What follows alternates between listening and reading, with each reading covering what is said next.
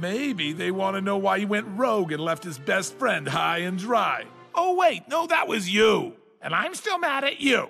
None of this is helping. Sorry. We need to go after the aliens to save Milo, and unless one of you has your own spaceship I'm not aware of, we need to get this one working again. She's right. Let's take a look at this equipment and see if we can figure any of it out. You wiped my memory. To protect you. Look, can we talk about this later? You were only thinking about yourself. I was wrong, Dakota. I am sorry. Yeah, all right. Still good to see you. Come on, bring it in. You still owe me a burrito. Look, before you say anything, Perry the Platypus, I just want to say, this going good thing has been really hard for me, and I needed to know that you were in my corner.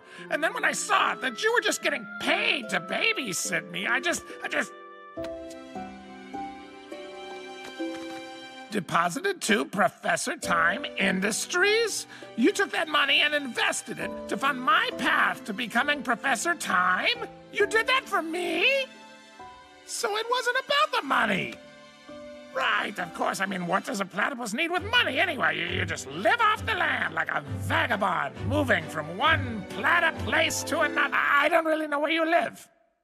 Isn't this great? We're all back together again. The gang's all here.